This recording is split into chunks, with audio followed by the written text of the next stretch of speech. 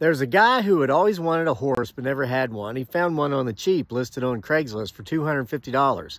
So he called the guy, and the old man that was selling it said, if you Venmo me the money today, I'll bring you the horse tomorrow. So he says, okay. So he Venmos him the money. Well, the next day, the guy calls. He goes, buddy, I got bad news for you. That horse died last night. The guy says, well, just send me my money back. No problems. And then the old man says, buddy, I already spent your money. That's why I was selling the horse so cheap in the first place.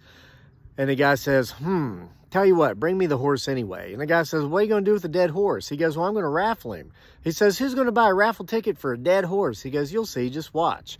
Well, he took him the horse, and a month later, he runs into him in the grocery store, and he goes, how'd your horse raffle go? He goes, it went great. Sold 500 tickets at $5 each, made $2,500. The old man says, what? Didn't anybody complain? He said, well, yeah, the guy that won did. He said, well, what'd you do? He says, simple, I gave him his $5 back.